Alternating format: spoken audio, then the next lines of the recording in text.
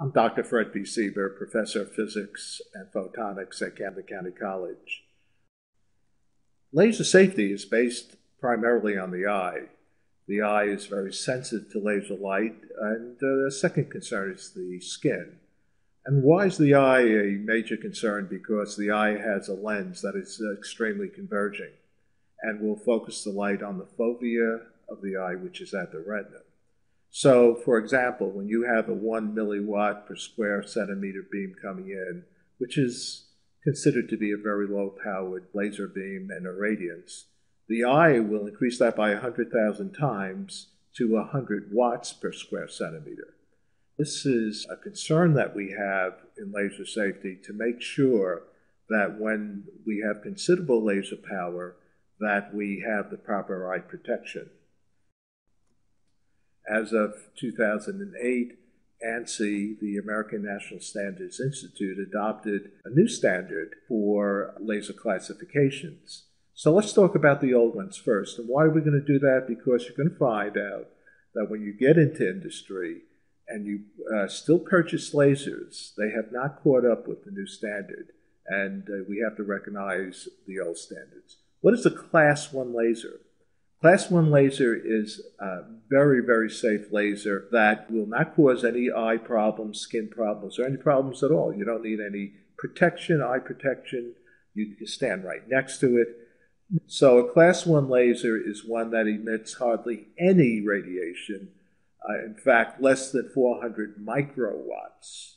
But you also have to realize that most Class 1 lasers are embedded into cabinetry that you don't want to open without the consulting of a laser safety officer or an LSO. Class 2 lasers are visible lasers of 1 milliwatt. Here I want to show you a Class 2 laser. You'll notice the beam against this white piece of paper, and you can get an idea of some of the intensity. This is a helium neon laser, so the beam is red. Class 2 lasers do not need any protection.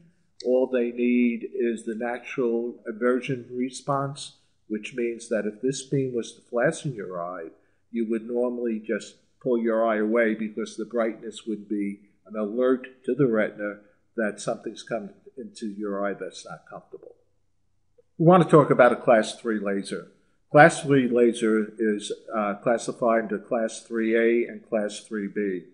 Class 3A laser is 1 to 5 milliwatts, and most laser pointers are Class 3A lasers. Now, you saw a Class 2 laser before and its intensity. I want to show you a Class 3A laser, and this way you can tell the difference. There is quite a difference in intensity. This is a green beam versus a red beam. This beam you're looking at is 5 times more intense, 5 milliwatts, from the first beam, which was 1 milliwatt. A Class 3A laser, again, depends on the natural aversion response, which is 1/4 of a second for eye protection. You don't need any type of eye protection with this laser. Class 3B laser, we start to get into the dangerous classifications of lasers. With Class 3B and Class 4 lasers, you do have to consult a laser safety officer, and a Class 3B laser is from 5 milliwatts to 1/2 watt or 500 milliwatts. A Class 3B laser does not depend on the natural response of 1/4 of a second of the eye or the blinking of the eye, meaning that it's not going to protect you because the power of that laser is more intense. All laser beams should never be looked into, which is called interbeam viewing. All lasers that are shown on what we call specular reflectors, which is mirror-like surfaces, should not be looked at as well. However, for a Class 2 and a Class 3A, diffuse reflection is safe, meaning, for instance, against a cinder block where the beam's going to scatter. But once you get to a Class 3B, most diffuse reflections are also safe until you get up to about 500 milliwatts. Class 3B lasers are not fire hazards. They're not intense enough usually to start a fire. Now when we talk about a Class 4 laser, these are dangerous lasers. This is anything over a half a watt of power, which is 500 milliwatts. Diffuse reflections are dangerous. Specular reflections are dangerous. They become a fire hazard. You certainly need personal eye protection for these lasers. In fact, a class 4 laser, the powers are tremendous, where megawatts powers are very common out in industry now. Universities and educational institutions need to sometimes modify their lasers to deal with their experiments. So they take the cabinetry off, and they are open beam. As you'll see this young lady working with a class 4 laser in an educational institution. You can see the beam. You notice that she has eye protection. Before she turned on that laser, she had to know exactly where that beam was going, because you can see there are specular reflectors as well. ANSI has developed a new standard for classifications, laser classifications. And what was called Class 1 has now been kind of subdivided into Class 1 and Class 1M. They're basically the same laser powers. The only difference is that if you take what comes out of a Class 1 laser and put it into a converging lens or any type of optics that's going to converge that beam, it now becomes somewhat dangerous. Somewhat dangerous. There is a converging optic that's going to concentrate that beam down. Then you do have to take some precautions, but still basically very safe lasers. So we went from a Class 1 from the old system to a Class 1 and a Class 1M. A Class 2 in the new version is exactly the Class 2 in the old version. Nothing changes. But the 2M now is just like with the 1M. So if it's rated as a Class 2M laser, you know somebody has taken that Class 2 laser and put optics attached to it, which now converges that beam, increases the irradiance, and makes it more dangerous. A Class 3A laser now becomes a Class 3R laser. A Class 3R laser can be visible or non-visible.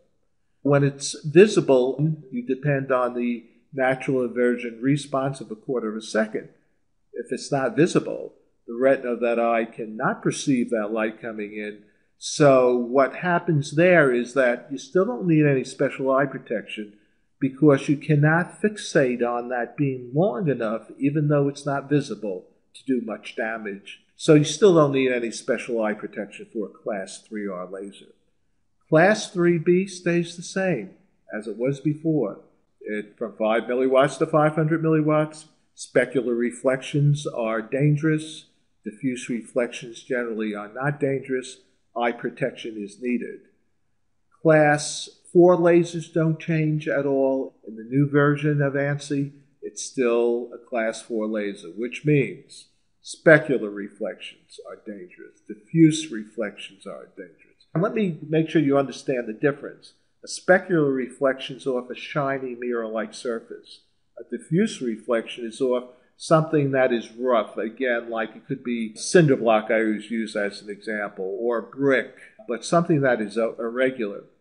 Fire hazards are possible with a Class 4 laser, meaning if you shine a Class 4 laser on, let's say, a drape, it will go on fire. Skin protection is necessary for Class 4 lasers. It will burn your hand. So all these are precautions that are necessary. Okay, I'd like to just show you a summary table on laser classes. Class 1 is now Class 1 and Class 1M. We explain why.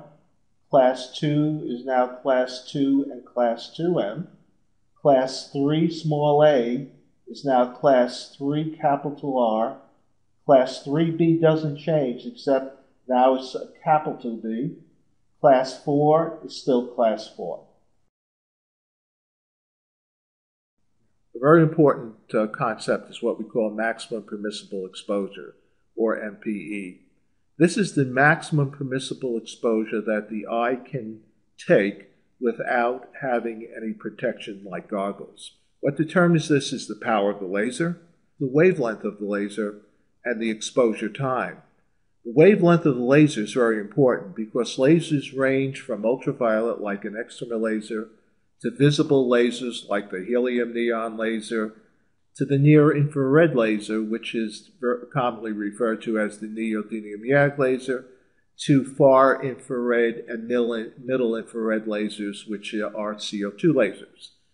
Anything in the ocular focus, which is from 400 nanometers to 1400 nanometers, that is visible and near-infrared, will be focused on the retina.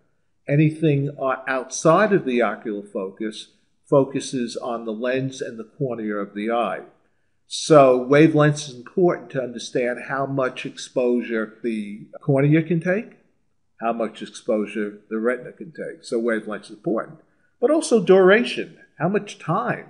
Your table in your book shows 3 different time periods. It shows the natural reflex response of a quarter second. It also shows 10 seconds, which is a reasonable time period that most people who might be exposed to laser light. But it also shows that many technicians are working with lasers for an 8-hour day. These numbers, again, are going to be in milliwatts per square centimeter or watts per square centimeter. It's a measure of intensity on the cornea of the eye or the retina of the eye. MPE determines what we call nominal hazard zone. And that is the space within that you need protection. If you're going to have to need eye protection, sometimes skin protection. A nominal hazard zone would be if you were in the path of a beam, if you're interbeam viewing. But nominal hazard zones are also created by reflection. If you are in the path of a specular reflection of a beam, whether it be a flat reflector, whether it be a converging reflector or a diverging reflector, you can very well be in a nominal hazard zone.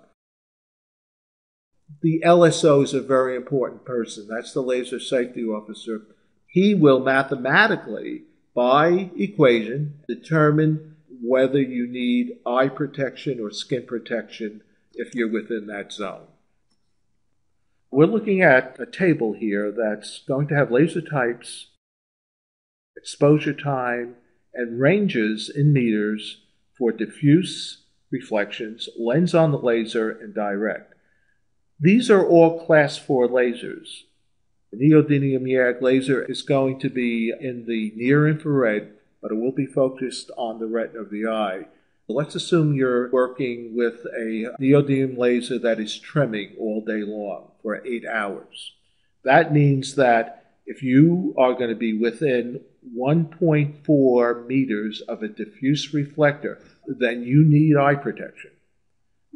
Now you're going to take that beam and you're going to focus it by using some converging optic of some sort. Then you need to be 11.3 meters away from that beam, the length of a good-sized room. That means if you're working within that 11.3 meters, you need eye protection. Direct means now you are interbeam viewing. You're looking into that laser beam 1,410 meters. That means you're at the other end of a long building. That's for 8 hours. For 10 seconds, you'll notice because the duration time has considerably been reduced, so will be some of the ranges.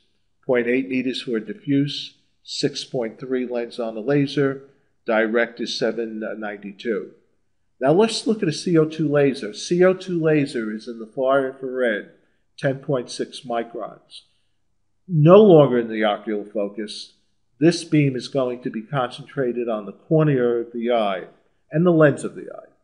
You'll notice the numbers are the same because of the fact that it's on the cornea eye, meaning the damage is going to be done if you're inside that nominal hazard zone. And time factor really doesn't make any difference. 0.4 meters for diffuse, 5.3 meters for lens on the laser, 309 meters for direct. Argon lasers. You might say, wow, okay, you just went from a 500 watt CO2 to a 5 watt argon. Argon light laser in the ocular focus for 8 hours. You might be with an ophthalmologist. He might be working with that laser all day long. So for diffuse reflector, you need to be, if you don't have eye protection now, 12.6 meters away. Well, that's not practical, obviously, if you're an eye surgeon. If you have the lens on that laser, again, because you are changing the irradiance and you are concentrating that beam to a smaller point, you need to be 1.3 kilometers away. That's down the street someplace. Or if it's a direct beam, you need to be 25.2 kilometers away. That's for 8 hours. For a quarter of a second, again, we're talking about that natural reflex of the eye. The distances for a diffuse reflector, 0.25 meters. Lens on the laser, 33.3 meters. And for direct, 240 meters. That's for only a quarter of a second. So reviewing nominal hazard zones, these are the zones where the exposure to the eye is above the MPE and you need eye protection. And it depends on the wavelength of that laser, the exposure time of that laser, the power of that laser. In your situation where it might be a medical office, it might be a manufacturing floor, it might be a research laboratory, whether that be in a university or in a teaching college. The LSO, the laser safety officer, is the person who's going to determine what that nominal hazard zone is going to be from the parameters that we talked about and from the calculations that you will find in your module 1-3. The ANSI Z136 standard summarizes all of those factors that we talked about today in this tutorial and in your text.